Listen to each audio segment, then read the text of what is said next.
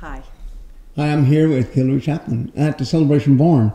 We tried to do an interview previously in Brooklyn, but it didn't work out so well, so we're doing it here. And Hilary has a new show coming up, which will be presented in New York, and I'll have her tell us all about it. Right.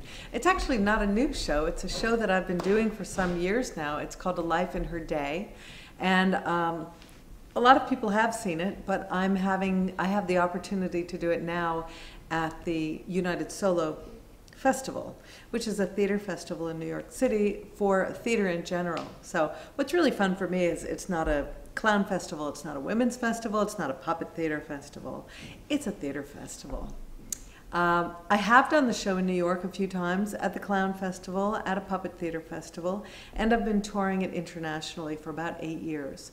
And it's actually kind of cool that we're filming this here at the Celebration Barn, because a lot of the show was born right here in this place. I took workshops with Avner Eisenberg, and he would give us some assignments, like, for instance, do a morning ritual. And so the beginning of my show is actually a version of the morning ritual that I did in that workshop. We also had an exercise where he handed us each a roll of paper towels. And he said, I want you to see if you can use paper towels in some way to bring people up from the audience, but you have to use the paper towels in a way that they're really needed and an integral part of the business. So a lot of my show actually developed out of that exercise and the idea of that exercise, and I use paper towels for a lot of things.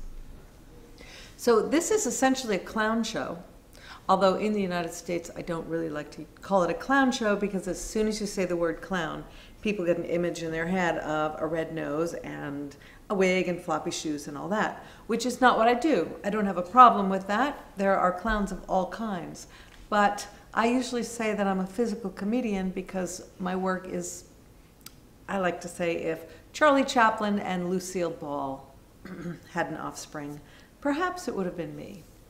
And in fact, TimeOut New York called me a Lucy Ricardo Little Tramp hybrid. So it's more along the lines of theatrical clown. It's funny, it's also has some deeper meaning to it, and it has some moments of sadness in it, and I think it really moves people. And I've been lucky to perform it in countries all over the world. And the date of the performance in New York is? The date is October 5th. It is the United Solo Festival, and tickets are through Ticketmaster. They're $18. It's just one show, 7:30 on October 5th.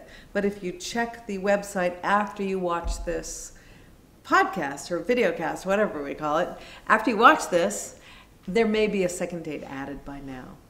So check the website and you'll see. Great. Thank you, Hilary. Thanks.